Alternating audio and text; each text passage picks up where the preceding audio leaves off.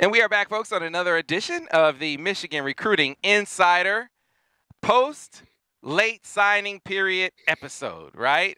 One that had a high point and a couple of lows. And obviously, people would say the biggest of lows is Michigan's top recruit on the board. Nyckoles Harbor wound up going to South Carolina. We will give you the postmortem on that. We will certainly highlight the addition of Cam Brandt, have a broader discussion about NIL and its impact moving forward, Michigan's strategy in NIL and its impact moving forward. We have an update with the father of Jadyn Davis, who comes on live or recorded, but he is a guest on this episode talking about timeline, reacting to Kirk Campbell. We will also talk about the top list for Jordan Marshall. We'll talk about the commitment of Jacob Oden. So a lot to get into in this episode. Before we get started and I introduce my esteemed colleagues, I want to remind you, if you like this podcast, be sure to rate it, be sure to review it, be sure to tell all your friends about it. They can find it wherever they get their podcasts, Google, Stitcher, Spotify, iTunes, you name it. Of course, if you're watching us on YouTube, be sure to like the video, be sure to subscribe to the channel. That way, every time we do another episode or have new content, you'll get a notification letting you know. It also helps us grow the channel. So we appreciate that. With that, I want to introduce my guys who are with me on virtually every episode, starting off with the return of Steve Lorenz. Steve, how are you? Good. Yeah. Second signing day not really what it used to be. It used to be, yesterday would have been one of the busiest days of the year for us. Not really the same anymore. It's always kind of weird now, but on to 2024. Absolutely. Brice Marich, how are you? Good. I'm excited, man. I know we just finished up this class, but we got a lot to talk about already with the next cycle. So it never ends. Absolutely. So let's start off first talking about the addition to the class. It was an addition we all saw coming. You felt like coming off of his visit to Michigan, his official visit to Michigan, that it was a foregone conclusion. He just had to go home and think about it a bit. But Michigan flips Cam Brandt, a composite 4-star on 24/7 Sports, a high upside guy, Steve, which really fits in with the theme of this class. It's a class that, as far as the top 50 types, that the headliner types that the analysts single out in class descriptions, doesn't have that, but you have a number of guys that, if they're developed, could wind up being in that realm, in that ilk of player, because they have that kind of talent and upside. And I count Cam Brandt amongst those types of players.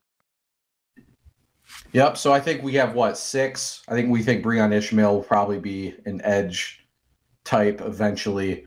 So really 6 guys in this class who could have their hand down at some point in their careers. Yeah, I put Brandt and Trey Pierce a little less so, but guys that Michigan's going to be able to move all along the front, right, and put in different spots to succeed. So, you got Brooks Barr is going to be more of your interior guy, not one tech always, but like much more interior. Kumba, the French prospect, will be a pure edge type guy. And then, Etta will also be a pass rusher, type guy too. So I put Brandt sort of along the Pierce mold as a guy that they feel like they want to move into multiple spots up front. 5, potentially 6 guys up front. Again, I think it's a really nice compliment to what they did in 22, where they really bulked up in the middle, especially. So, Brandt was a guy kind of quietly on Michigan's radar the entire time. I think he was offered and then committed to Stanford not too long after Michigan made their original offer in pursuit, kind of a guy I think they kind of kept tabs on and kept in touch with. Another example of a coaching change benefiting Michigan at the end of the day, right? David Shaw leaves Stanford. I got to assume that had something to do with him eventually delaying his signing, right? So, Michigan's done a really good job of just building on the interior and building in the trenches on both sides of the football on the recruiting trail. Then you can use the portal, and we've seen them do that to maybe supplement certain positions in certain spots. So, little different than maybe it was in under past staffs and with Michigan maybe scrambling a little bit up front, particularly in the middle. I think with the Don Brown days, Michigan was really not making the interior of the defensive line a huge priority. And now you have a ton of guys there that can become difference makers and, create a lot of depth and rotation there. So, yeah, Brandt, a very nice malleable type piece for them and for Mike Elston. Brice? No, I mean, Steve hit it right in the head there. From what I'm hearing, he's going to be more of the Chris Jenkins spot where he feels. And we saw Chris slide in. We saw Chris slide out this past season. The difference is when Chris came to Michigan, he was pretty light. I think he was only 240 or something like that. Whereas Brandt, he's already 260, 265. So he's got a little head start in terms of weight. But he's a guy that they like inside, outside. He was committed to Stanford. So he's got a high football IQ, let alone he's just a good player or a good person in the classroom as well. He fits what Michigan likes on and off the field. And a big credit to Mike Elston. This was his very first recruiting cycle. And if you look at what they did up front, that might be the most impressive out of any of the coaches. If you're looking at the 2023 class out the holes, at Amir Kumba, Brooks Barr, Cameron Brandt, Roderick or Trey Pierce is a very good group coming in. I think it's a very I don't want to say like project group, but very developmental group. And I think in a year or two, after working with like Ben Herbert and the strength and conditioning program, you could really see that group blossom. So this is an excellent pickup, especially late. You needed something, especially with the Nyckoles Harbor news coming. So this was definitely one you needed. Yeah, this is very much along the lines of the kinds of defensive line classes that Mike Elston was able to get at Notre Dame. I mean, you think about a guy like Khalid Kareem, who wasn't a super highly rated guy at the end of the cycle. If Michigan fans are familiar with him over at Farmer James Harrison. Right, local guy. He was able to take and really turn him into a dude. And what's my man's name that was at Skyline that moved to all those different schools? Dalen Hayes. Dalen Hayes, right. A high up, really athletic guy, was rated on athleticism, but hadn't really performed a lot at the high school level, and they turned him into a performer. And so my point is, you took guys that, did he get some high 4 and 5 stars in there? Sure. But were there some guys who developmental-wise, and I throw Dalen Hayes, even though he was highly rated in there was some question about how good is he really, because he hadn't played a lot in high school. He took those guys and really made them players at Notre Dame. And so I see a lot of that here with Cam Brandt. I wonder if when you put him with Trey Pierce, if it's like an either or as the big edge, because I think that Cam Brandt could be a big edge. I think, maybe both of those guys wind up being Mike Morris capable. He's like you watch him, he was a 6'5", 290-pound guy, right? That could do. None of these guys are Aiden Hutchinson, so he's like the unicorn. I don't want to compare them to him, which is why I'm looking more at Mike Morris and saying, if they could be that, I think that's kind of what they're looking at. If you can be a 6'6", 290-pound guy that's comfortable coming off the edge, comfortable dropping back in coverage, high IQ enough to be able to be moved around the front or the box even. Who can forget, him lining up in the middle of the defense against Penn State up in Happy Valley and blowing up the crosser, on the fourth down up there a couple of years ago now. Mike Morris was a high IQ guy. Can one of these guys develop into that? Can both of them develop into that? And the one who doesn't, maybe he plays inside and becomes more of a Chris Jenkins type. It just gives them more versatility. Whatever the case may be, I think both of those guys wind up being players for this team. And I put a lot of stock in what our West Coast guys say. And they believe that this is a high upside guy. Maybe not quite as sure as they were when they said, Mason Graham. Difference with Mason Graham was, Mason Graham dominated his senior season. Now he had done some things in the COVID year, but you got to look at like his first 4 games. of his senior season. You know, he goes into the year, he's a Boise State guy.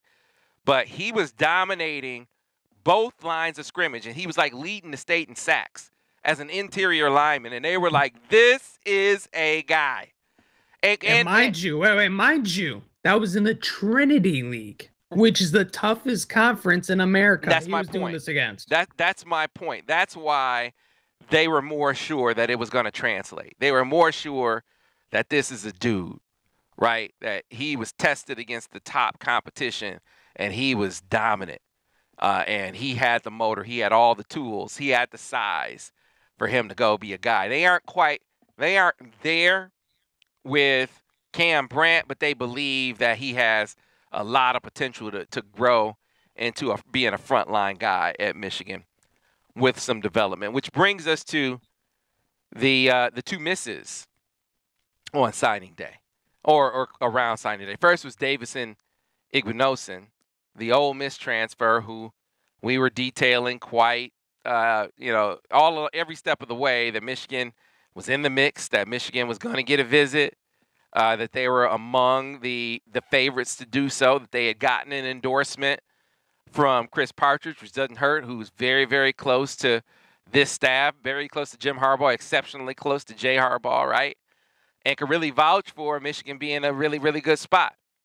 Visited UCLA in the last week, then headed to Ohio State, and then headed to Michigan, Michigan being last up. And both of those schools have a real need, Steve.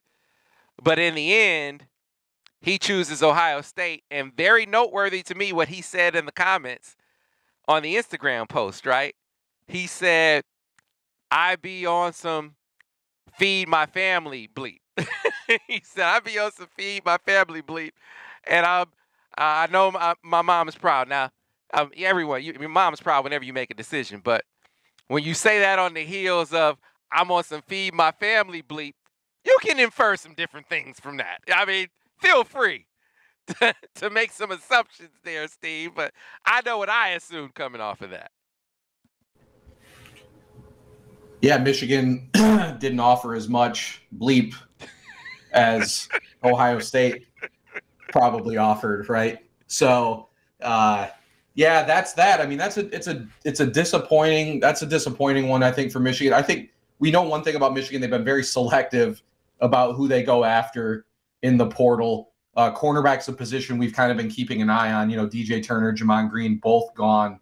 And while Will Johnson is probably going to be a preseason all-conference candidate, you know, I think there are a lot of question marks. Mike Sainristil also, but you need more than two high-quality corners in today's game to really field an elite defense. So, it remains a big question mark for Michigan. I think Davison, the guy, obviously we know would have walked in and played right away, I think, and probably been the other guy, probably been the number 2 guy for Michigan.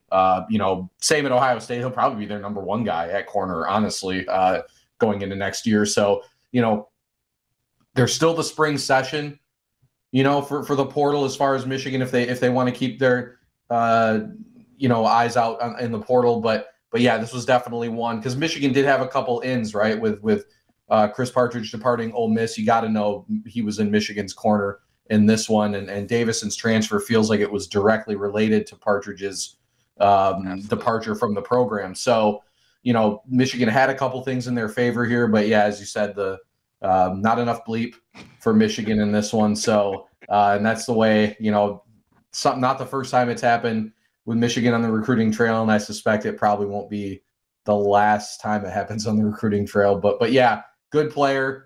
As we know, as we saw in November, Ohio State really needs defensive backs. So, definitely a nice pickup for them, and a guy that I think Michigan definitely would have wanted for sure. Yeah, but if you're evaluating it on the merits, Brice, both schools have a real need. I mean, the spot opposite Will Johnson is wide open, and he is a 10-game starter in the SEC.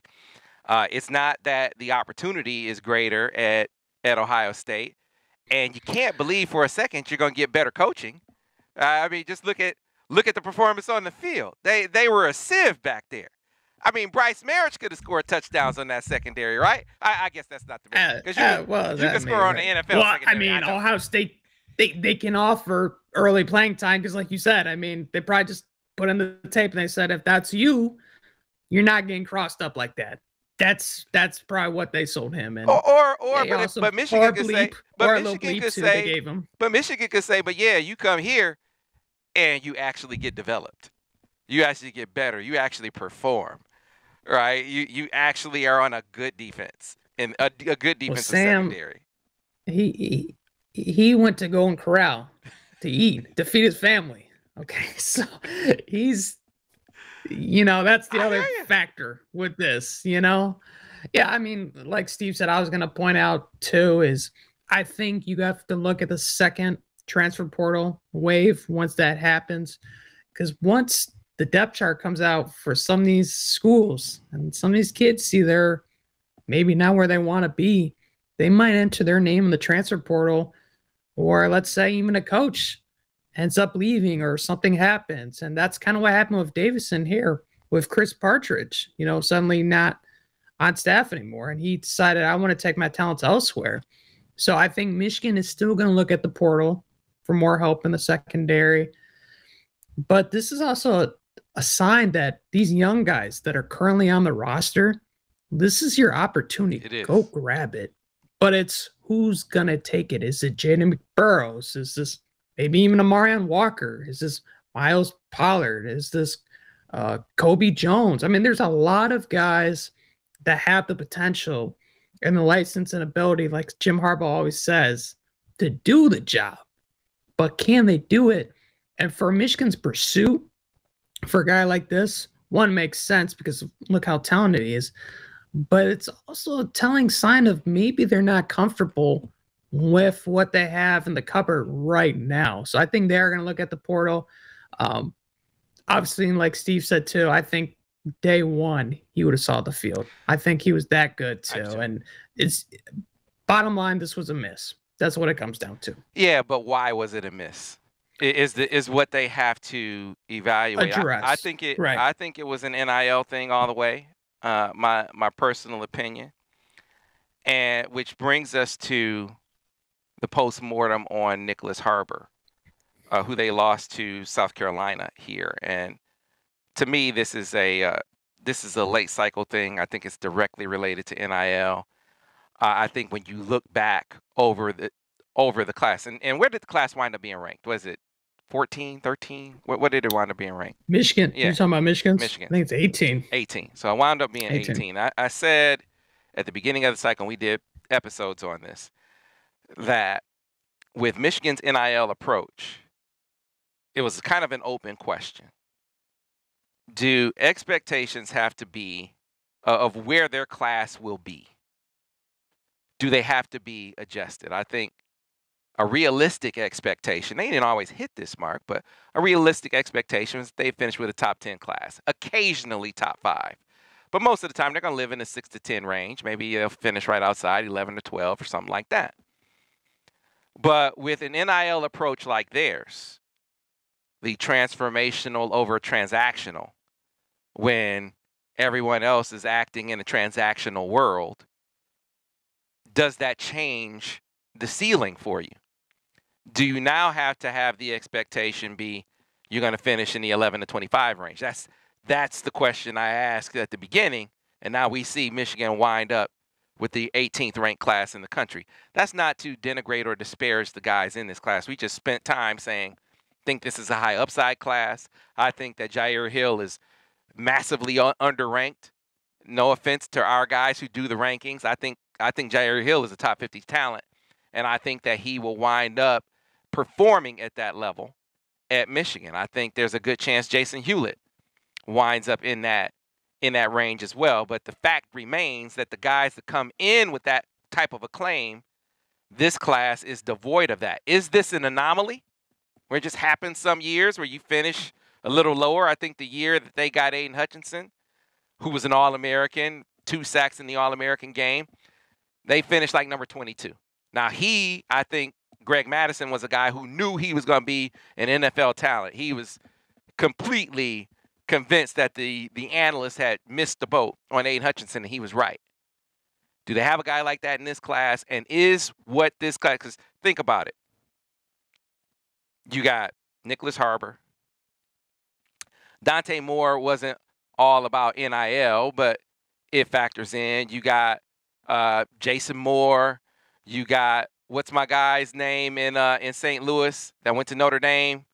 The tailback. Jeremiah Love. Jeremiah Love. I mean, you go down the line of the top guys on their board in this cycle, and they missed on all of them. And so I think now they have to look and see, do kind of an honest, good faith analysis on, can we compete in this space for the top talent without adjusting our NIL approach, which brings us to Nyckoles Harbor. For the entirety of that recruitment, and it's not like we were making things up or I was making things up, I was giving you exactly what they were saying. I was giving you exactly what he was saying. Hey, I'm going to get NIL wherever I go, right? That was the mantra, the theme, the talk from dad to his track coach to Nick himself. To the coaches at the school. Talk to them all. We were talking to people on every level of that recruitment. But then in December, he brings in a marketing team.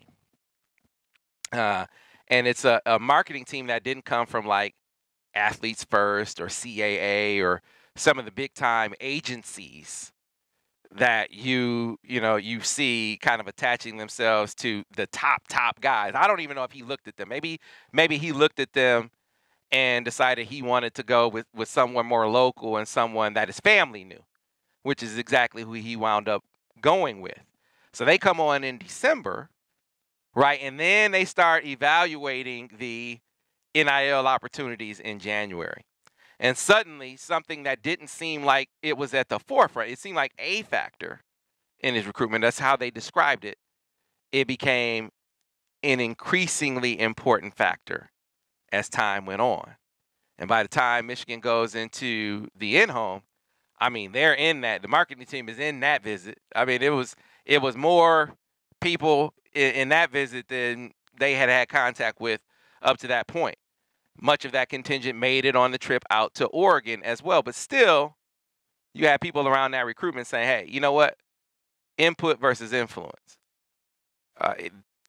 It's input, right? But in the end, as things push towards signing day and coming off of that Oregon visit, it became increasingly clear, even to those who had been around his recruitment from the beginning, that, you know what, this NIL factor is a bigger deal than we ever thought it was going to be, maybe a bigger deal than they ever thought it was going to be. Is that because the NIL opportunities became more defined? Is it because the NIL opportunities became bigger? Don't know. Whatever the case may be, it became a space that Michigan wasn't, competing on the level of some of those other schools. That is very, very clear. To the point where the marketing team, and I posted this on the board, the marketing team had its druthers. This is my opinion, and let me stress it as such. My opinion is that if the marketing team had their way completely, he'd have gone to Oregon. I mean, no one is going to out NIL Oregon, rest assured, okay? But then you get to South Carolina, and South Carolina had, collectives and boosters and donors said, hey, we want to set a record with Nyckoles Harbor. They were posting this on social media, right? Signing them to a deal. So imagine a marketing team doesn't come from a CAA or an Athletes First or any of those other agencies, kind of seeing a collective or anyone else kind of lay out an upfront opportunity. And I just use one of the tweets as an example. Look at this. We want to, this kind of vehicle and this kind of money, and we want to lay all of this out. And we know that that's not a space that Michigan lives in. They certainly lay a blueprint. They offer you a projection. They don't offer you a promise. And in a competition where promises maybe are being offered, do you really stand a chance? Now, it's my belief, my gut tells me, Michigan, based on what they had heard throughout the recruitment, and same thing for folks who have been around that recruitment for duration that they were thinking, you know what, at the end of the day, the other factors are going to balance it out.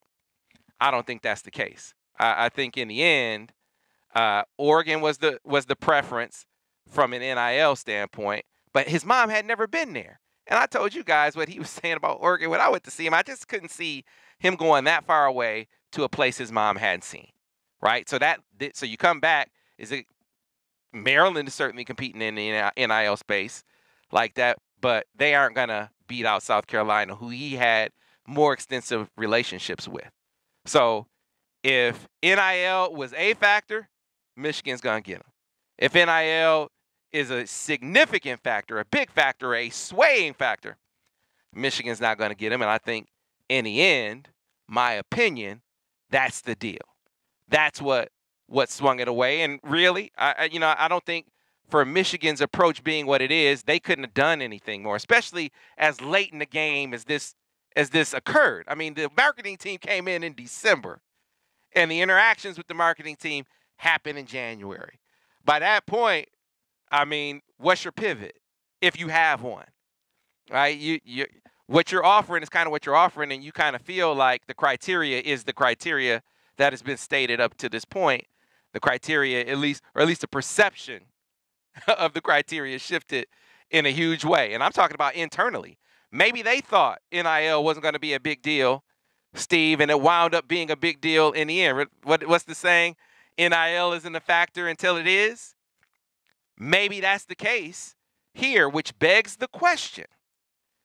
Do you, as Michigan, if you are going to compete in this space, do you have to think about changing your approach? It's a serious sort of consideration. And this is where I want you guys to kind of chime in and give me your thoughts. Because, part of this is the spirit of what NIL is supposed to be. And I get it. And you want to be adherent to that. But you can make choices on what lines you push. For instance, Michigan made a choice to push the line on analyst coaching, right? We know that. They just got dinged by the NCAA. And they admitted guilt. Ryan Osborne was coaching. Players said it. NCAA hit them. Michigan conceded that point. Personally, from an outside looking in perspective, I give less than a damn. It's so going 75 into 70. Everyone's doing that, man. Every big time program has their analysts coaching.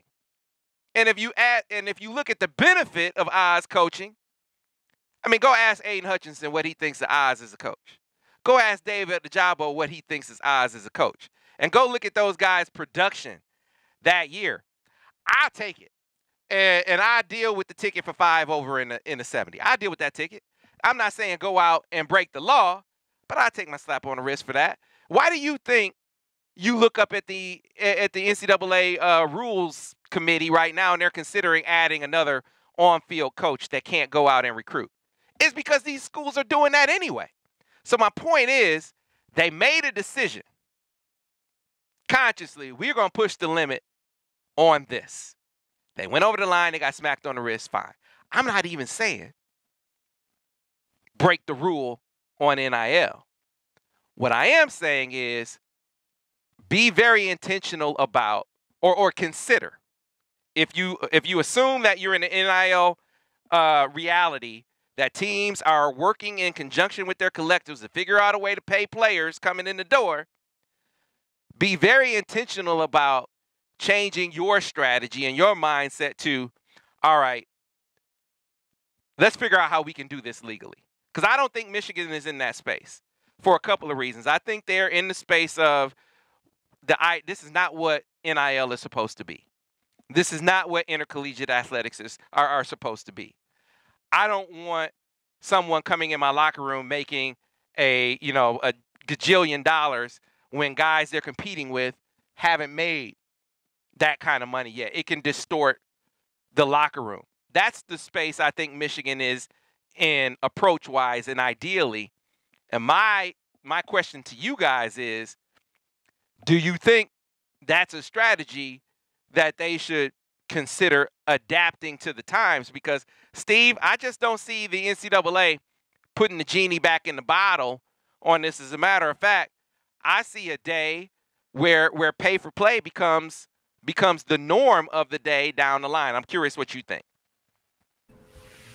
Yeah, first things first on Harbor, I think when Oregon got involved, I think we all knew there was no way that NIL was not going to be some kind of, I know they have a great track program and all that stuff, but there's no way that NIL wasn't going to be a factor.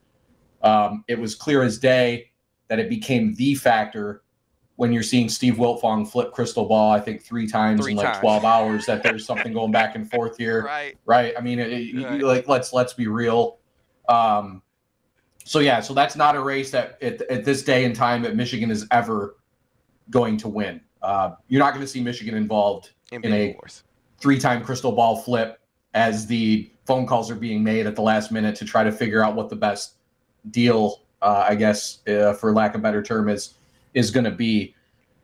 I think Michigan needs to do one of two things. They either need to play hardball with it, or they need to drastically loosen the transfer restrictions to make the portal a bigger priority.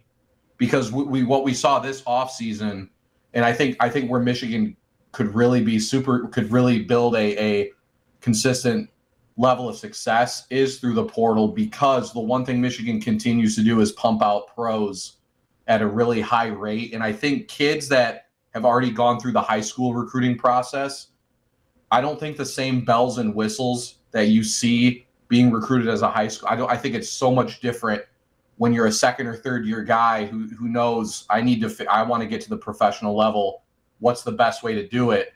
Michigan offers one of the best paths from a development standpoint that we've seen under Jim Harbaugh. I think they can't continue to do NIL the way that they're doing it. But I mean, and we've had this conversation has been going on our board for a while. I think it's a lot of the same people that tout the culture that Michigan's built under Jim Harbaugh are also the ones saying we need to pony up for these recruits. Where, yeah, I agree. I mean, maybe you guys don't or agree or disagree, but with what you said, Sam, as far as like the locker room type stuff, I don't know how people don't believe that that's a real thing. I mean, right? I mean, not only are you potentially upsetting that balance, I think you're naturally, you're going to be bringing in prospects and kids that are already going to have a sense of entitlement before they even walk in the door when you're handing out large sums of money up front,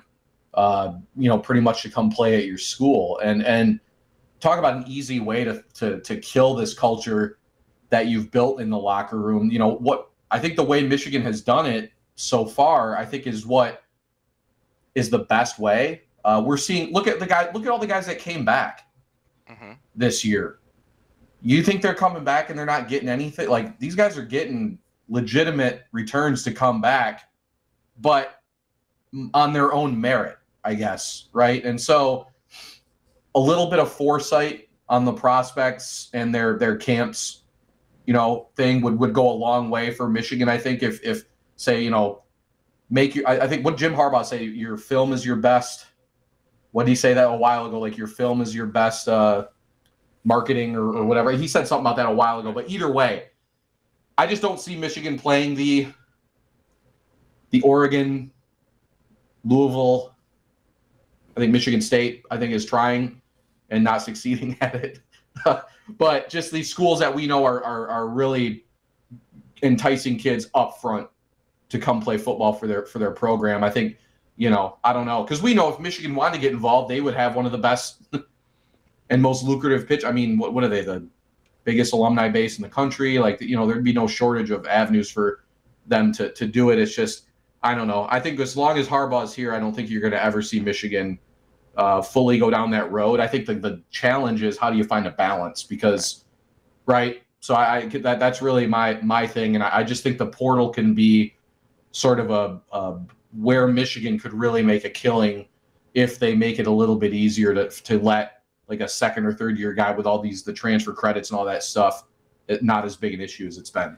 So I want your take on this, Brice. So I would say very quickly, before I give a more detailed response, I think there's nuance. certainly you aren't going to go into, when I talk about being more aggressive in the space, Oregon is an extreme, A&M is an extreme. You're never gonna do that. But is there an in between what they are or where they are and where Michigan is? And then, the thing with the transfer, adjusting the transfer requirements is that's not an athletic consideration like your NIL approach is. Your NIL approach is an athletic department consideration. The transfer requirements are an academic consideration, and athletics can't control that. You can't. They can't adjust the requirements for transfer credits and admission. It just, that is a decision that's made up on the Hill, and are they going to be beholden to athletics? That's a day that I don't ever see coming. So I kind of think that the requirements transfer wise are the requirements transfer wise, and that's not going to change. At least I don't see it changing in the foreseeable future. But Brice, I want to get your take on it. What do you think about all this? So when you talk about like Oregon and some of these schools like Texas A&M, right? Michigan, bottom line, it seems like they're basically uncomfortable with the pay for play. That's just how it seems it is right now, where they're just basically kind of dipping their toes in the water. And you're seeing Oregon and some of these other schools cannonballing right in the pool. I mean, they're just going all in for it. The thing that's interesting about that, though, and Steve brought this up, is the transfer portal. Because if you look at Texas A&M's #1 recruiting class, Sam, this historic one they signed, half the class is in the portal. So, and I think Michigan's kind of looking at that like, all right, if we're the collectives, if we're going to go into this, why are we going to put money into kids that are going to be here for 9 months? Whereas we have proven commodities on campus that can get the job done. Now, here's the interesting thing, and this is kind of where I'm at. If you do take the approach, and I'm leaning towards this side of NIL, you have to target certain positions and certain guys, right? If you look at who beat Ohio State, if you look at who beat some of these guys or some of these teams like Ohio State, Purdue, and competed against, TCU, who were the main guys? 5-star, J.J. McCarthy. 5-star, Donovan Edwards. 5-star, Will Johnson. You have to have those guys on the roster in order to compete against the big boys in college football.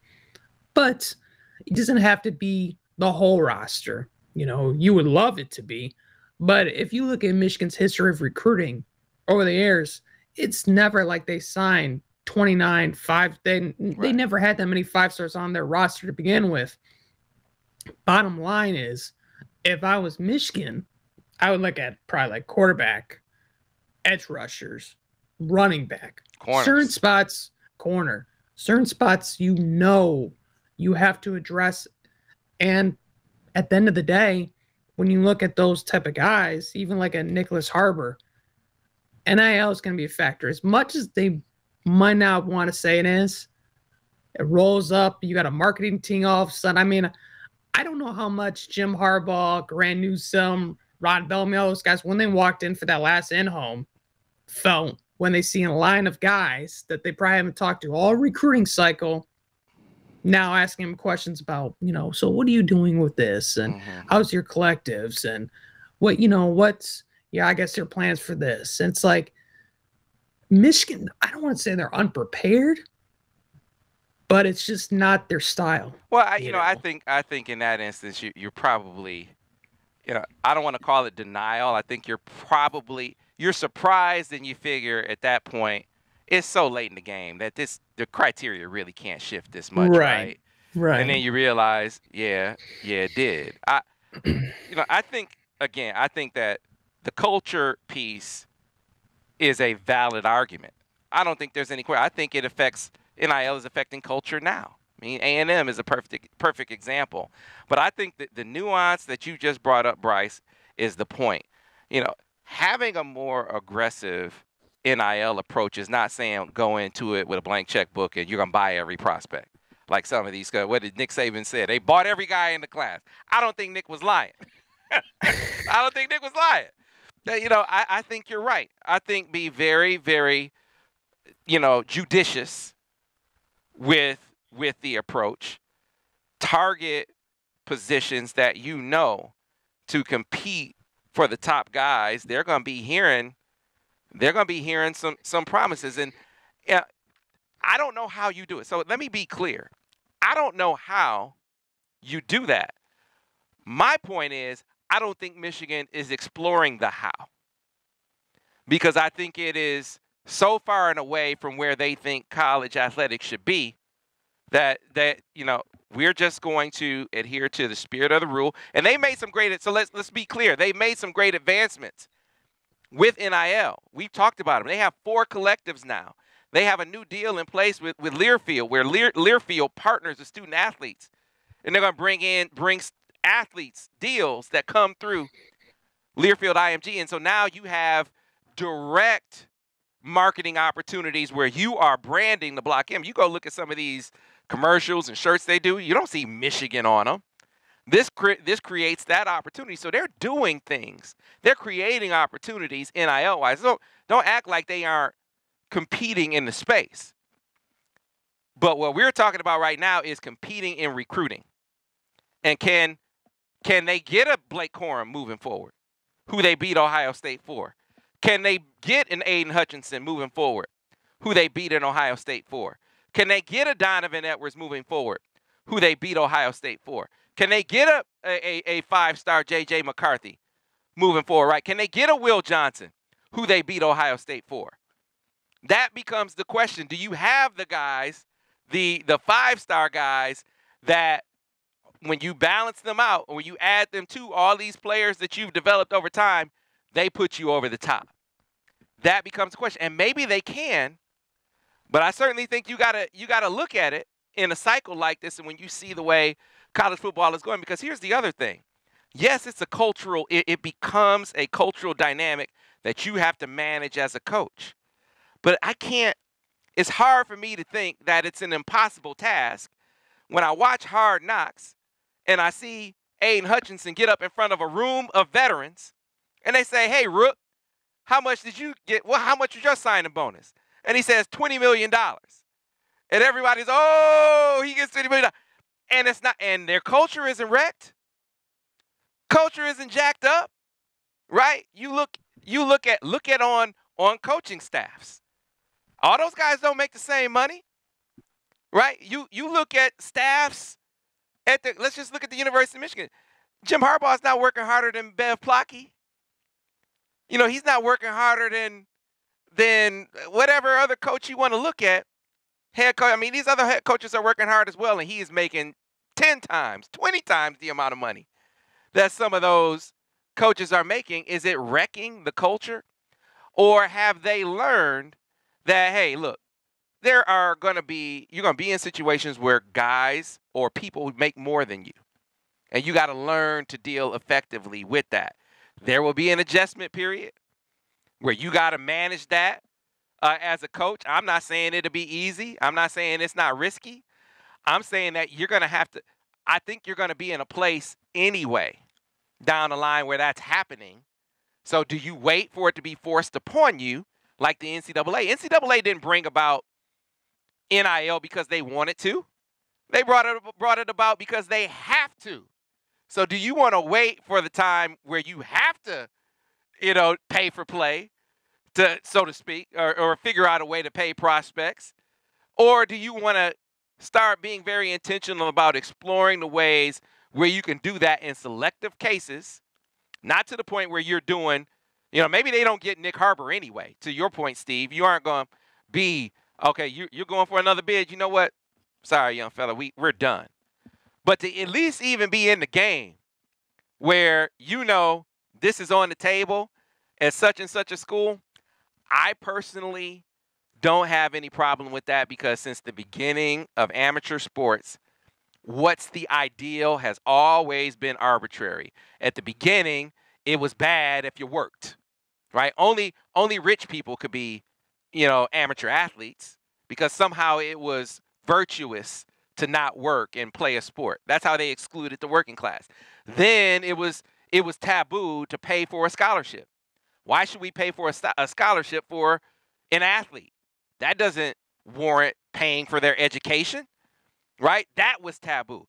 They have always changed what the ideal is arbitrarily to favor them, right? They only adopted the scholarship thing because it was a way to get more talent in and to control labor. So now they're at a point where maybe labor has a little bit more of an advantage. How are they going to shift the ideal to preserve this model? That's what NIL is about. So that's why I'm not caught up in this is not how it's supposed to be. No, this is how it is. Is there a way that you can adapt to it? Is where I am. I'm off my soapbox. Well, how about this? So let's say they don't take the NIL approach, right? What can they do to better their recruiting, right? So let's pause. Let's pause for the cause because I want you to pick this up. Let's pick this up on the other side because we're going to go a little long in this one, right? So we'll pause for the cause. We'll come back on the other side with more of the Michigan Recruiting Insider. All right, so Brice, you were saying before the break that assuming that they don't change their approach NIL-wise and they say, you know what? We are going to go at this our way, and how it affects us is how it affects us. We're going to figure out a way to compete for prospects at the same level we did before. So you were saying, what can they do to address it? Where were you going with that? I'm looking at 3 bullet points. The first being evaluations. You have to hit on evaluations, and they're going to become more crucial, more critical, and landing guys that maybe aren't the top 100 guys right away. So like a Jason Hewlett, okay? That's a guy that wasn't highly recruited, but Michigan kind of got on him later. You watch his senior film, you just could tell this is going to be a guy that's going to be a player down the road. And overall, he became a 4-star by 24/7 Sports, but that wasn't right away. I mean, he was committed to Cincinnati. He was a guy that didn't have tons of offers, whereas a guy like Nyckoles Harbor, he can just pick a squirrel off a hat and he can go there. I'd say the second thing is relationships. And with that becomes your recruiters. So your staff has to be elite recruiters, in my opinion. Now, if NIL is not a big factor for your score, or your approach, you have to have great relationships. No offense, but you have to have some relationships, guys on the staff, and in terms that reflects your recruiting department. I think that is where Michigan is somewhat, I would say, lacked, but it's hurt them. It hasn't been the same, I would say, since Courtney Morgan and some of those guys have left the program. And the third thing, and Steve kind of hinted at this as well, you have to use the transfer portal. You have to supplement your class. If you're not going to hit on certain needs, bring in guys that are maybe proven commodities in college. Look at Olu. Look how that turned out. You can find success in the transfer portal, but you have to hit on that as well. So those would be the 3 things. I don't know, Steve and Sam, if you agree on that, where I would look if you don't take any different approach to NIL. Well, Steve, they definitely did better in the portal this year, and I think that has to continue on an even higher level next year, because you got to believe they're thinking right now, we got to get a quarterback in the portal, like a guy, and because the guy will have an opportunity, assuming JJ goes to the league, right? Even if you get Jadyn Davis, who we'll talk about coming up, do you really want to be in a position of having to start a freshman quarterback? This would be an ideal scenario for a proven commodity quarterback to come in and say, boom, I could come in and play for Michigan for this year and improve my draft stock. So you got to believe if what happened this year is an indicator, they could go in the next cycle with hopes of having even better portal class. Quarterback, running back, probably. There are quite a few spots, I think, looking at next year where the portal will be the thing. Biggest thing, I mean, not biggest thing, but another thing for me, I think an expansion of the department as a whole. Michigan has the resources to do some of this stuff without really, tying its hands together. I mean, that would be nothing to expand the recruiting department a little bit. And another thing I think that would take, maybe this might be a little too much, but one thing I notice other programs do in a big way that we really don't see much Michigan presence on, just more effort to kind of build their recruiting efforts up from a social media standpoint. Michigan, it feels like, has minimal, for as big of a program as they are and as much success as they've had, just doesn't feel like they have the social media presence from a recruiting standpoint that a lot of other programs do. I think you're seeing some program, it's to the point where if you have a fan of some programs on any social media, that they are aware of, like, even not quite, maybe not the casual fan, but even maybe just the slightly above casual fan knows what guys that Michigan, or what guys their school is recruiting, in a couple different classes, and I don't know. I feel like other schools, like, coaching staffs are a little more active, and these kids are on social media all the time. And one of the biggest ways you can reel a kid's interest in early is just the attention. And that doesn't have to be directly from the coaching staff, but they are kind of the initiators of where the fan base can really get involved, make a kid feel wanted at a certain school, stuff like that. These are things that would take little to no effort, in my opinion, to, like, change or to push a little bit harder. So, one of those types of things where you see the attention kids get on social media can, even early on, can at least start to pique their interest in a certain program. And I think it's an area where Michigan could, with a bigger recruiting department, could, see some improvement, I guess. Yeah, I think from a recruiting perspective, you said you need to beef up the recruiting prowess of the staff. Look, if you're going to have your hand essentially one arm tied behind your back with NIL, it puts the emphasis even more on a staff full of relationship guys, right? A recruiting department that has relationship guys. Do you deploy Denard Robinson more effectively, for instance, than you did in the past? I think that's a very, very valid question. But they've already added one staff member, and that's Kirk Campbell. And I think we can all, before he recruits a single guy, say that's going to be a net positive. That's going to be a net positive as a recruiter, right? I mean, you could make that, and I say that. I say that, no offense, like Brice said, no offense, right? But I'm just taking a page out of Jeremiah Davis's book, the father of Jadyn Davis, who said they told Matt Weiss at one point, early in the recruitment, you're a terrible recruiter. Here's how you should do it, right? Well, Kirk Campbell comes in and already is noted as a really good relationship guy. Has already reached out to the family. So this plays into the discussion we've had a number of times already. Michigan is clearly the front runner for Jadyn Davis, right?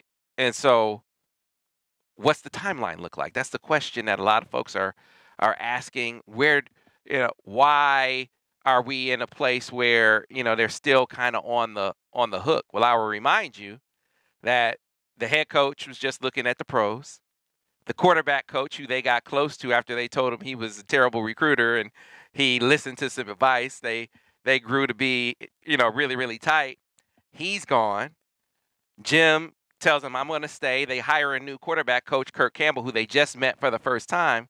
So there is a getting back on track perspective here. And I think that's where we are now. So I caught up with Jeremiah Davis, who talked about his first interaction with Kirk Campbell, which was last Friday. Jadyn wound up talking to him last Sunday. And he kind of gave like a feel for that first interaction. And then he kind of clears the air.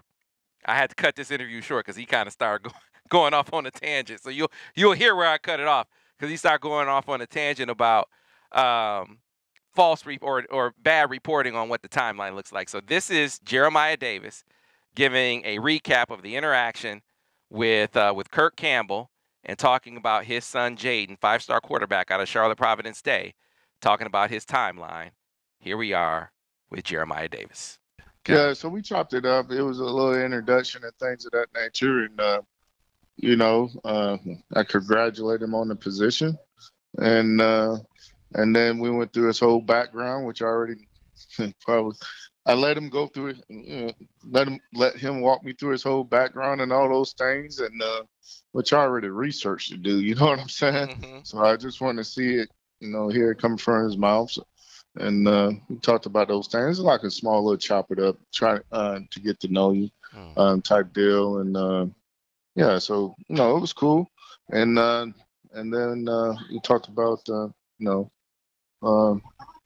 talk a little bit more regular, just to get to know each other and things of that nature. So that's pretty much about it in that front, man. We talked before you and I talked, and then we talked, I don't know, maybe 20 minutes or something. Okay. Just to get to know each other, and and do the whole introduction and stuff, and he wanted to let me know that he's gonna be reaching out to Jadyn and talking and stuff like that. So okay. Ain't really too much to say on that, to be honest, Sam. So what? So tell me this: what did the Jim or JJ? I don't know which one you talked to, but probably Jim. What did they say or he say about Kirk Campbell? I know JJ them love. I'm talking to his dad well before this, trying to figure out who's what. But I know JJ in the quarterback room loves him. Like he, I guess he's a true quarterback guy. Mm-hmm. He's a quarterback. Well, not true. He's a quarterback guy, meaning that he understands your eyes are where your feet are. So what footwork goes with what throw, and you know what I'm saying. Yeah. So he just hearing him talk about it and stuff like that, and going on time and with anticipation and stuff like that, is some of the things that that was part of the conversation I had with him, just testing him, Mm-hmm. But hearing him talk about the mechanics of the position, I was like, wow, I even told him, I said, well, sounds like you know what you're doing, and then I asked him about, who did he play the position? Of course, he didn't at a high level, and but he learns from some of the best out there, like Joe Moorhead. If anybody know anything about like college football, he's like a very intelligent and quarterback guy. A strong offensive mind as well. So, naturally matching up the offense to the player and the mechanics as well. So he has had some great mentors, I would say that, to help further his development as a coach from an offensive standpoint. But I think that's huge. Being able to relate to that room, and then being able to not only relate but be technically sound and demonstrating the footwork and all that stuff that goes along with each throw. Because we talked about the interception with JJ. You know what I'm saying? I was like, so what are your first things going to be to work on JJ with? And I said, let's go back to the playoff game. What did you see? There. We talked about the anticipation, understanding, the routes and having the proper reads and footwork and all that stuff that go along with it. So I don't know if he's just polished or he or whatever, but he said the things that you would hope an experienced quarterback coach / OC would say. You know what I'm saying? So, right. Yeah. So just looking from afar, looking at him, but yeah. Okay. All right. So now I know when we talked previously, you said that you guys had to sit down and had to sit down and figure out a timeline. There's reports out there that say that's already been done, and that Jadyn is going to be pushing his decision to the spring. That is a false statement. and whoever put that on their little site just to sell clicks should be fired. Because if you can make money off of just being inaccurate, then man, I should be a lot of us out there should be millionaires because that's just bullshit, man. I don't know. I'm trying to hold back. So this dude is garbage, man. You know, if people listen to people that just speculating and stuff like that, they just in it for, you know, they fill their lives up with rumors. If you want to let's hear the facts and stuff, if it don't come from me or it don't come from my son, again, it's wrong. And it's garbage. And who reports stuff like that is garbage. Okay. Okay, so how about this? You know, inquiring minds want to know if you haven't determined a timeline yet, when do you guys think you will be, like, what's going to determine, this is a better question. What's going to determine the timeline? What's going to determine when you set it or when he decides? I'll be honest, we haven't sat down and talked about that.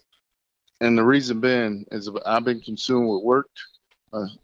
Jadyn's been all over the place, 707 in school and things of that nature. So he's kind of keeping the main thing right now. I would say, you know, eventually we'll sit down and talk about it. But we haven't even had that conversation, you know. And when we have that conversation, then I think the timeline will be it'll be evident. It'll be you know, ready to go. So people talking about spring and fall and winter and Christmas and Memorial Day and stuff like that, man. Yeah, they're reckless and they're really desperate because nobody wants to talk to them and put out false information because they're garbage. Garbage, man. This dude is garbage. I see this dude. He's garbage, Sam. This dude is garbage. Okay, so that was a longer interview that I wound up cutting short because I didn't want the piece to turn into because he started naming names, and look, he very clearly has a gripe with another network, and I get it. I get why I get his frustration with what he feels like is his son's recruitment not being covered accurately. I understand that, but at the same time, I did not want to make the whole thing be about that. I didn't want to make the whole thing be about that, but I get where he's coming from, and we'll just leave it there because I want to focus more so on now they're at a place where I think they were at in December before all the rumors came about. And that is, and this is a little bit of just a more broad kind of recruiting discussion like we had earlier in the deal. You know, NIL isn't a factor until it is. And so I don't think that that's, at least based on everything that we've heard to this point, I don't think that's the factor for them. I want to make that clear. At the same time, does it become increasingly a factor for prospects of this ilk? I think generally speaking it does, and so for Michigan, I think they're at a crossroads for how they deal in those types of scenarios, and exploring ways in which they can make the not the promises that others make, but they can make the projection be a little more tangible. They can make it feel a little more likely. They can make it feel a little more certain. I think that is something that's going to be applicable moving forward. Because, fellas, we said it before, Steve, you get a quarterback in your class and you get a quarterback in your class early, it helps everything else. So if Michigan could get this wrapped up soon, oh man, the snowball effect, maybe it helps land a guy or move up the timeline for a guy who you just put a crystal ball in for, like Amarion Stewart. Yeah, think about it. Michigan hasn't really had an early quarterback verbal since McCarthy, right? And we remember that ended up having an impact with some other guys in the class. And you think about where Michigan's at with a ton of offensive line prospects right now in 2024. There's a bunch of guys they're in decent shape with. We know who they like at receiver. They do have the one tight end commitment in Hogan Hansen, but they're in on Brady Prescore and a couple other guys as well. So yeah, I think it's a situation where you have a very visible face and figure to your class, one at an elite level this early in the process can definitely, at the very least, again, it's going to seriously pique interest from other guys. Then it's on Michigan to sort of close the deal with some prospects. So yeah, I mean, getting Jadyn Davis in the fold, I think we talked about, would be significant no matter when they get him. But the earlier you can get a guy like that on board, the better it could end up being for your class as a whole. Yeah, Michigan just made the top 4, Steve, for one of the top talents on their board at the running back position, Jordan Marshall. Another guy. I mean, just you feel like you get that quarterback in the class, it can be a domino, and you see a running back. Could it be that running back quarterback dynamic that we just saw with JJ and Donovan? You start to imagine possibilities like that, and again, similar dynamic in that this is a running back prospect that you are going to have to wind up beating Ohio State for. So was it, Michigan, Ohio State, Tennessee, Wisconsin. This feels like it'd be a classic Michigan-Ohio State battle. And it kind of feels like it's been a little bit since the two schools have really gone squared up head-to-head for a big-time prospect.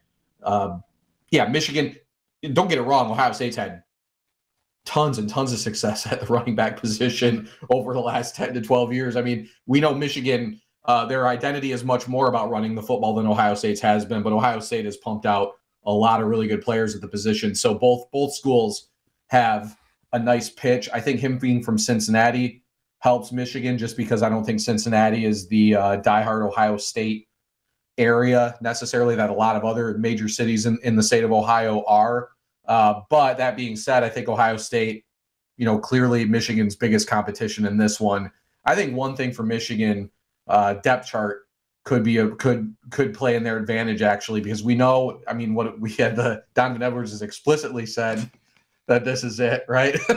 And Blake Corum would not be back again after this season. So, it's on Michigan. Either somebody's got to step up below those two guys, or whoever they recruit in 2024, maybe if they get the right guys, could be in a position to play right away. I mean, I think Jordan Marshall's a guy that plays right away at Michigan, even if a guy steps up for Michigan that's not Donovan Edwards or Blake Corum this season. So, him and probably Taylor Tatum, the other one, another guy, both those guys are year one guys at Michigan, no doubt. So, yeah, I mean, I think each school has a little bit of they have their plays that they're going to make, but it does feel like a classic Michigan-Ohio State battle for a top 50 level prospect. And I kind of jumped over you, Brice, and talking about Amarion Stewart. You put in a crystal ball for Amarion a little while ago. I know you talked to Taylor Tatum. I mean, these offensive prospects that, again, you get your quarterback in the fold, something your odds go way up, and they're pretty high, especially for Amarion, who I know you like Michigan for. Yeah, he's a 4-star wide receiver out of Chicago, Illinois. And Sam, we actually had him in the studio, and we talked to him and his mom. It was pretty evident, I mean, since talking to him in the studio, but even before that he really liked Michigan. And not only why he liked Michigan was because of Ron Bellamy, the wide receivers coach, which he made a point blank clear. He has a great relationship with him. And so he knows guys on the team. You got the Illinois connection with JJ already there. AJ Henning, Trevor Keegan. I mean, the list goes on of Illinois prospects on the current roster. But he seemed to really come away from a good bond with not only the players on the team, the coaching staff, everything, the culture, everything Michigan offers. He seems to really like. I know he's got a current top 7. He made it very clear to us, though, that might not be his final 7. That's just his current top 7. But I like where Michigan sits. He's been up to campus several times. He's been up for game day visits. The Michigan State game was one. I think he came up for another game earlier than that. Then he came up for the barbecue. He's even camped at Michigan. So he's experienced it all. And this is a guy that is very high on Michigan's board. I mean, when he did camp, Michigan kind of put him through the ringer, and he passed all the tests with flying colors. I mean, this is a guy they really liked. And I know, Sam, you talked about in the last podcast. Once he kind of cleared the checkpoints in terms of the camp and how well he did, he was hanging out with Jadyn Davis. He was hanging out with the Providence State crew. And so that kind of is reading the tea leaves, sort of saying, hey, this is going to be a guy we really want in the class. And obviously I put in a crystal ball. Steve, I think he put in one. And I don't know if you're close, but I think you're thinking about it. So, I think Michigan, it definitely leads for Amarion Stewart. I think, look, if you put them, if you made them so they had to answer the question, I think it would be Michigan. Here, my only pause with the crystal ball is right now he isn't thinking about making a decision. He's talking about pushing it all the way out to the early signing period, maybe even the late signing period of his senior, so maybe even a year from now. And that's my reluctance, kind of wanting him, waiting to see for him to get out, how he reacts to being more places. I think it's a steep hill for another school to climb, but I don't think it's impossible. So I think you guys are on point when you say Michigan is the clear favorite. I'm just a little more. Look, you guys are younger than me, so you're more of a risk taker. You're bigger risk takers than I am. I tend to be a little more conservative with my crystal ball calls, but I think that you guys are spot on with saying Michigan leads. And if we were closer to signing day, I absolutely would put it in. And I still may go early. That's how much I feel like Michigan is out front. But the timing, and maybe getting some others in the fold will be momentum. Guys in the fold like the young man who just committed today, and this is a great way to conclude this podcast, Jacob Oden, Brice, who we have thought from the beginning, even when maybe he was leaning to Michigan State for a brief period of time, even then, I thought, let's say he had committed to Michigan State. Let's say he had silently committed to Michigan State. I didn't think it was going to stick. I always thought that Jacob Oden would wind up at Michigan. The ties just run way too deep for him to wind up someplace else. Jacob Oden, Michigan's latest commitment. Yeah, so this guy, 6'1", 108 pounds, from Harper Woods, Michigan, composite 4-star across the board. Every network looks at him as a 4-star. Had over 30 offers. Came down to top 5. I want to say Michigan and Michigan State. I would say Penn State and Tennessee were the main schools in the mix there. And Sam, like you hinted at one point, he had crystal balls favoring Michigan State after his spring game visit to East Lansing this past year. And a lot of people just, I don't want to say they assumed he was going there, but I think it was a nice way of saying I think Michigan State leads at this point. Maybe that they weren't going to get him, but at least they led at that point. But Steve Cleanscale, big props to him. This was a recruitment. And this is a family he's known for years. This is not someone new. And he had been working on this recruitment very hard. He's got a very good relationship, not only with Jacob, but with his father, Rod. That goes back years since when he started recruiting, I want to say at Kentucky, maybe even before that.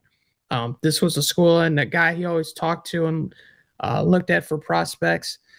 And overall, I think it was just the comfortability of Michigan. He knows a lot of guys on the roster. I remember when I went to see Will Johnson, his signing a couple years ago in Detroit, Jacob Oden was at it. That's how much he really looks at those guys and really cares for them as well. So overall, great pickup. This is now, I want to say, the fifth 4-star in the 6-man class of Michigan right now, it's hovering around the top 10 range. And the biggest thing is, I think, we pointed out, talking about the 2023 class, the pressure that it might probably now applies to this 2024 class. Well, they're off to a great start. And this is a guy that I think, when you look at where he fits to, I would consider him a defensive athlete more on the back end, because he can play corner. He could play safety. He could even play some nickel. And Sam, you and me have seen him at several camp settings where he's moved around. He's done certain things, but a very fluid with the hips, got great ball skills. He's got good speed, and he's got a high football IQ. And that's the type of guy that fits exactly what Steve Cleanscale is looking for at the back end of his defense. Steve, Jacob Oden, Michigan's latest pickup. Good to get a 4-star in-stater. Yeah, this was one, I think, if we, at the beginning of the cycle, or when things got, I think this was a guy we probably felt like Michigan was going to get, or, it would have been at least a mild surprise if he had committed elsewhere. Yeah, like Brice said, the versatility in the defensive backfield, I think, is the biggest asset here. And a guy, like I said, a guy that we've already talked about for so long, I don't feel like down the road is going to end up getting the due as far as how big of a part of the class he really is. I mean, we know Michigan really likes guys that can move around in the defensive backfield, and Oden really adds to that. And yeah, I mean, the whole Michigan State stuff, I think we've talked about that a couple times. I mean, maybe he must have had a good visit there the one time or something, but this was one it felt like when Michigan wanted to kind of put the pedal to the metal, they were going to be in control of. So, yeah, one thing real quick, I saw an article about Ohio State focusing more regionally because of NIL, right? So, I got to think, Michigan in at least somewhat of a similar, like you can't let guys like this, end up elsewhere, right? So in a way, a very, very big commitment in that regard too, because if you have guys that can play in your backyard, of course you always want those guys, but I think there might be even a little bit more pressure to land some of those guys now, because you're not going to, at least at this time and place right now, you're not going to get into the you're not going to go deep with the Oregons, the Texas A&Ms, the Miamis, the Louisvilles, all those schools right now. So getting a guy like Oden, a legitimate across the board 4-star, an important position is bigger for Michigan than I think people might initially believe or see. Yeah, you raised a great point that gets back to our previous discussion. People need to know most campuses, most fan bases in the country are complaining about NIL, including Ohio State's. They don't think that their NIL is good enough, which is crazy when you consider that they're more aggressive with their NIL than, say, Michigan. There's no, with their approach, I should say. But even they are having to adjust. I mean, they've always been a nationally recruiting team, but they're realizing that because of NIL, there are certain recruitments, because you can't go as hard NIL wise with your entire recruiting class. It's just not, no one can do it except for maybe A&M. But no one else can do that. I said maybe, right? But they realize regional has to be more of an emphasis. What has Michigan been doing over the last couple of years anyway? Illinois, Ohio has become more of an emphasis.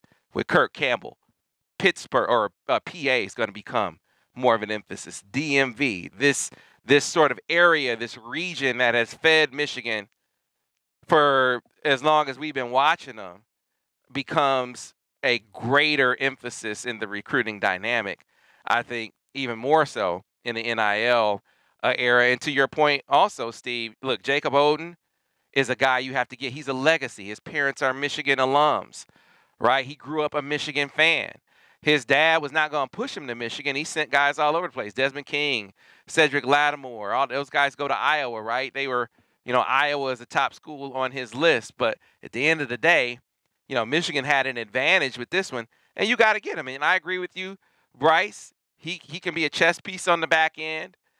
He's athletic enough to play some at corner. He's a coach's kid. So he's a high IQ player. He can play corner, nickel, and safety. I think he'll start out as a safety and see where things go, and he could be the quarterback of your defense. I just think he's a really, really versatile guy, a really heady guy, and a leader on your back end, and maybe a leader in this recruiting class, because we can close out with this. You got to recruit your state. You want to have some momentum. I think Jacob Oden helps you with Jeremiah Beasley, and I think Jeremiah Beasley is a ball player. Jeremiah Beasley out of Belleville, you say, oh, Belleville, you can't. They aren't getting a Belleville kid. Jeremiah Beasley's dad is a huge Michigan fan. Jeremiah Beasley, if you ask me, because he named his top 5, I'm going to give my opinion on the matter. He did not say this, but you got Pitt in his final 5, Kentucky, Michigan State, where his brother Malik Carr plays, Tennessee, and Michigan. Personally speaking, I think it's Tennessee and Michigan.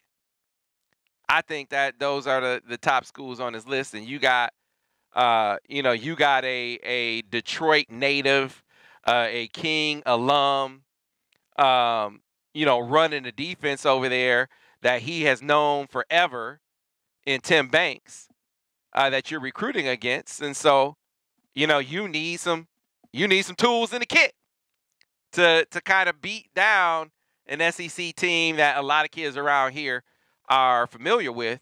But I think you have the ammunition to do it there as well. So that's another big recruitment. He's going to be announcing his decision on March 15th. And I don't think he's made his mind up yet between those 5. I just handicapped in who I told you I thought were the top 2 on his list. But that doesn't mean he'll definitely wind up at one of those 2. I'm just telling you where I think Michigan is in the mix right now. And that is a big time target in the 24 class for Michigan. He is the according to our guys, number 156 in the country and number 13 linebacker nationally. So another top 247 player that Michigan could land here in the spring. So we'll see how it goes. But I know it was a long episode, but fellas, I feel like it was warranted that we get, a little deeper into the equation there, right? So that's going to do it for this episode. If you missed any aspect of the coverage of any of the guys that we talked about, I suggest you go over to the MichiganInsider.com.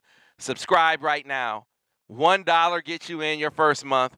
And once you become a full-paying member, you get access to Paramount Plus as a part of your subscription. You can't beat it. Of course, if you just want to hang out on the podcast, that's fine. Be sure to like the podcast. Be sure to subscribe to it. Be sure to tell all your friends about it. They can find it wherever they get their podcasts, Google, Stitcher, Spotify, iTunes, you name it. And, of course, if you're watching us on YouTube, help the channel grow. Be sure to like the videos. Be sure to subscribe to the channel. That's how you keep us growing. That's how you keep us coming back for another episode of the Michigan Recruiting Insider.